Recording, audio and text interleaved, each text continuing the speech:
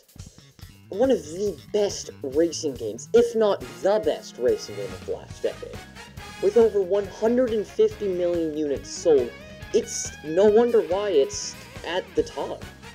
But there's still one problem. We haven't received a new game really since 2014, almost 7 years ago. And the one that we have received in recent time was a lackluster port. So, the question still remains, when will Nintendo release a sequel? That, ladies and gentlemen, is what we're here to answer today. Not necessarily the exact release date of the game, but what I would like to see when Mario Kart 9 does come to stores. So, without further ado, let's jump right in.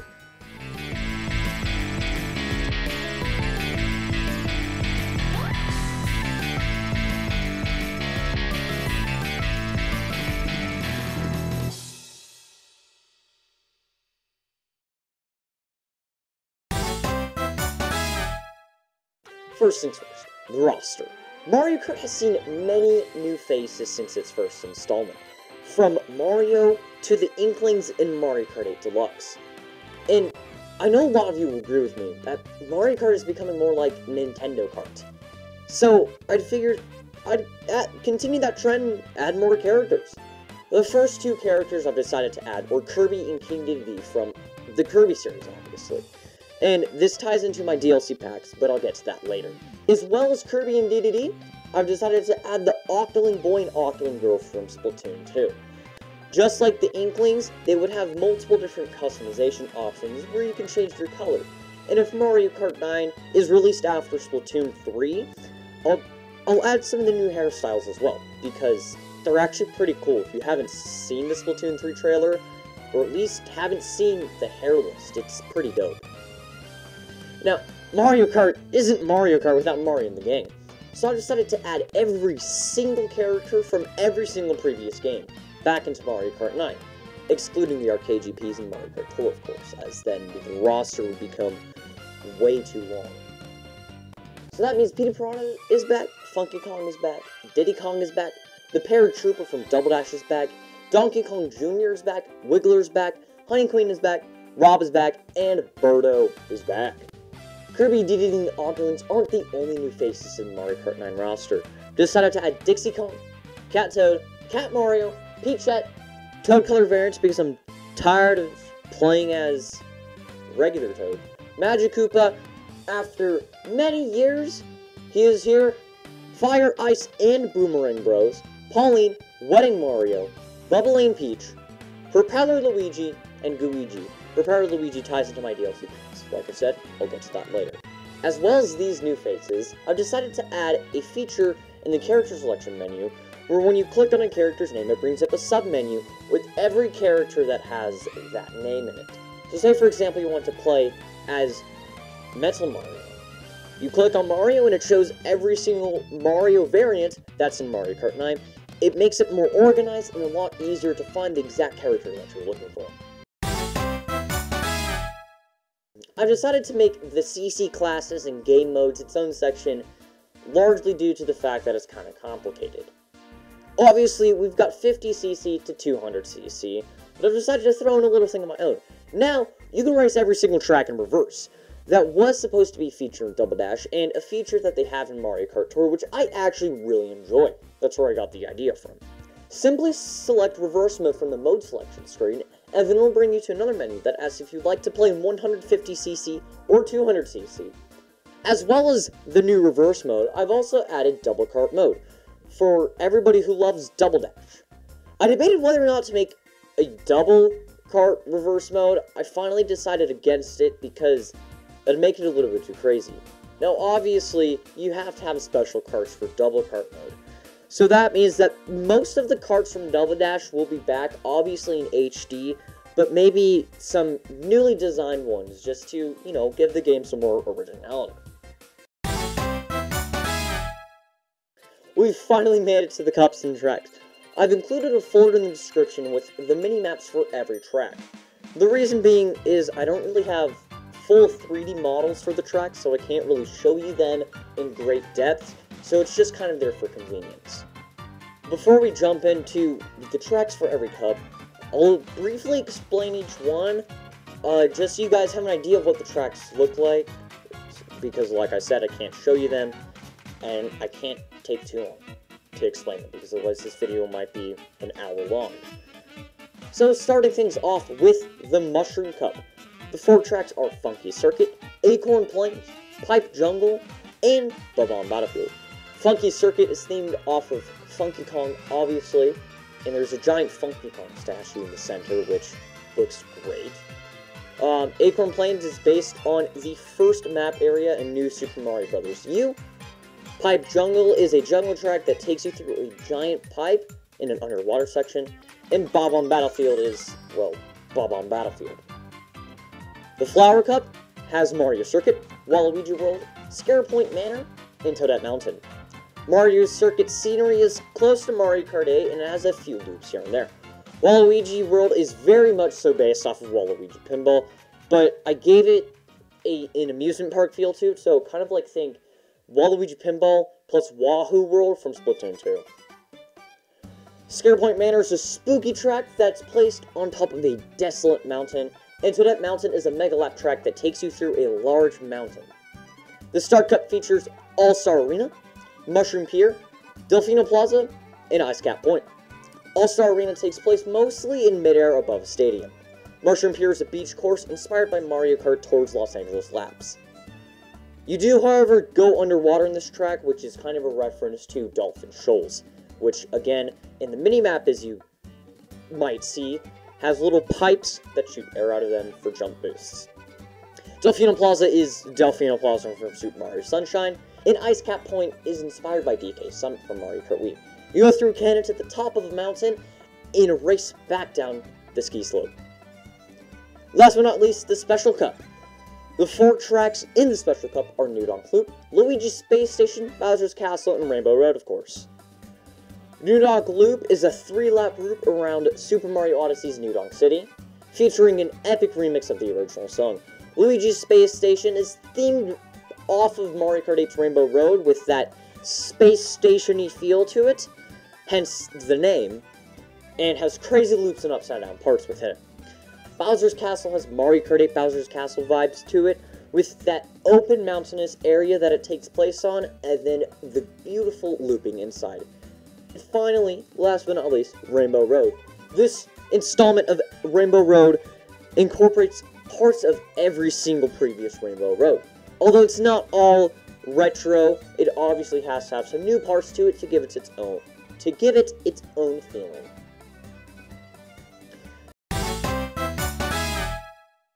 Now, the retro tracks I've chosen aren't necessarily the most popular. I've decided to go with retro tracks that have yet to be remade. Obviously, as well, including the occasional one that I felt definitely deserved another remake. The retro tracks are mostly tracks that haven't been remade yet.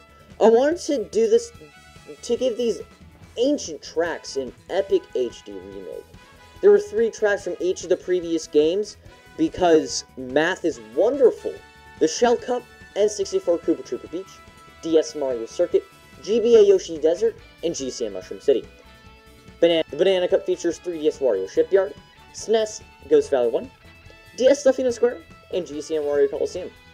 The Leaf Cup, Wii Moonview Highway, N64 Sherbet Land, Wii U Toad Harbor, and 3DS Mako Woohoo. And the Lightning Cup has N64 Wario Stadium, Wii U Big Blue, Wii Daisy Circuit, and 3DS Rainbow Road. I figured I was doing justice to the Mario Kart series by having another epic Rainbow Road take the place as the last track in the Lightning Cup. Of course, like most modern Nintendo games, there's got to be DLC cups. I've got 2 DLC packs, like I mentioned earlier, that feature their own unique tracks and their new characters. The 4 cups throughout the 2 DLC packs are the Kirby Cup, the Propeller Cup, the Octo Cup, and the Cherry Cup. Each of the DLC cups has 2 retro tracks and 2 nitro tracks. The Kirby Cup has GBA Sunset Wilds, a track themed on the most iconic Kirby level, Green Greens, DS Rainbow Road, and Kitty Playground. I was like running out of ideas, so Kitty Playground just come up and it's got like the Bowser's Fury Cats And yeah, that's really it. The Propeller Cup has Aurora Airway, Wii DK Summit, SNES Bowser Castle 2, and Gusty Gardens. Aurora Airway takes place in the Arctic above the ice, just like at the North Pole with the Northern Lights. And obviously Gusty Gardens is based off of Gusty Garden Galaxy. The Octocup's tracks are SNES Mario Circuit 4, Mountainside Pass, a track themed off of DK Paths from Mario Kart DS, Octo Outpost, which is kind of like the way the Octo expansion works. You start in the underground subway, but then when you drive through the tunnel, it takes you like through a section that looks kind of like all the levels throughout the Octo expansion, so I thought that'd be kind of cool for it, although I don't think the name is very fitting. And to finish off the Octo Cup, Wii U Mount Wario. And the Cherry Cup's tracks are Double Cherry Grotto, GBA Sky Garden, Sunshine Prairie, and G-Sand Rainbow Road.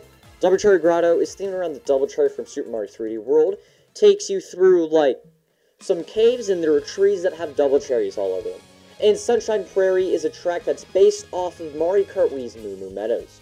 It's a farmland track that takes you through a barn. It ends with an open section with Monty Moles, just like in Moo Moo Meadows.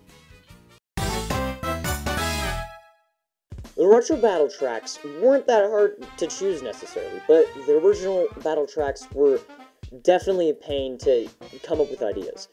There were obviously 8 battle tracks, 4 retro and 4 nitro. The 4 retro tracks are GC and Pipe Plaza, a fan favorite battle track from Double Dash, Wii Funky Stadium, another fan favorite, Switch Dragon Palace, and the reason it's Switch and not Wii U is because Dragon Palace originally appeared in Mario Kart 8 Deluxe on the Nintendo Switch and not on the Wii U. And then 3DS Sherbet Lane. The 4 nitro tracks are Lake Lapcap, Bomb Factory, Bowser's Lava Lair, and Pyramid Plaza. Lake Lapcap is obviously Lake Lapcap from Bowser's Fury. I think the whole lake may have to be redesigned to fit Mario Kart's frantic battle mode, and you would have to obviously rescale it and redesign it just to fit it better.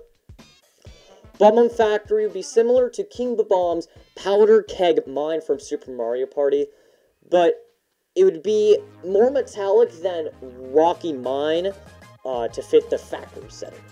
Bowser's Lava Lair would be a similar style to GC and Luigi's Mansion with the multiple floors, but then obviously you'd be like, there'd be lava everywhere, hence the name Lava Lair. And then last but not least, Pyramid Plaza is based off of Super Mario 64's Shifting Sandland. It has a huge pyramid in the center that, yes, you can drive on, as well as some outlying sand dunes and temples. Decided, just like the characters, to bring back every item in Mario Kart history, excluding the Lucky 7 and the Crazy 8, as they are irrelevant to Mario Kart 9. The item list in alphabetical order is as follows: Banana, Blooper, Babomb, Boo, Boomerang Flower, Bowser Shell, Bullet Bill, Chain Chomp, Coin, Fake Item Box, Feather, Fire Flower, Giant Banana, Green Shell, Heart, Lightning, Mega Mushroom, Piranha Plant, Pow, Red Shell, Spiny Shell, Super Horn, Super Leaf, Star, Thundercloud, Triple Bananas, Triple Greens, Triple Mushrooms, Triple Reds, and the Yoshi/Birdo Egg. There are also some new items that I've decided to add. The Super Acorn, which launches you into the sky with a big gust of air and then makes you glide. The Super 9, which is like the Lucky 7 and Crazy 8, but obviously with 9 items, and that 9th item is the Fake Item Box. I didn't know where to put this, but like every new Mario Kart title, they've added something new to spice up the gameplay. Mario Kart Wii added bikes, 7 added customization and gliders, and 8 added anti-gravity. I decided to add triple roulette boxes. I know that's not, like, huge in terms of track design, but I thought it'd be fitting because I really like the idea of having triple item boxes just like Mario Kart Tour. Obviously, there's a rare chance that you can actually get that, and then you can stack up to 3 items, and then of course there's still single and double items. But then unlike Mario Kart Tour, there's no frenzy mode because I don't really know how that works. So yeah. Now, the bikes and carts isn't going to be a terribly long section where I list every single bike and cart that I'm going to have in the game. It's just so I can tell you the ones that I'm bringing back from older titles. So first, the bikes, the Flame Runner, the Dolphin Dasher, the Mach Bike, the Jet Bubble, and the Bull Bike are all returning from Mario Kart Wii. For carts, the Royale, the Wildlife, the Dry Bomber, the Zipper, and the ROB LGS, are all from Mario Kart DS are returning. The Wild Wing, the Honeycoop, the Flame Flyer, and the Mini Beast, iconic carts from Mario Kart Wii. The Bubble V, the Bee Dasher, and the Barrel Train from Mario Kart 7. And then obviously most of the carts and bikes from Mario Kart 8. Just to fill in all those other spots as well as some new ones. Well guys, I think that's just about it for my full wish list. If you guys have your own ideas, feel free to leave them in the comment section down below. I hope you enjoyed my ideas for Mario Kart 9. If you did, leave a like on this video. It really helps out. I really wanted to get this video out before E3 this summer, so a lot of design elements that I was working on ultimately got scrapped due to time constraints. Otherwise, I hope you all enjoyed my wish list, and until next time, peace.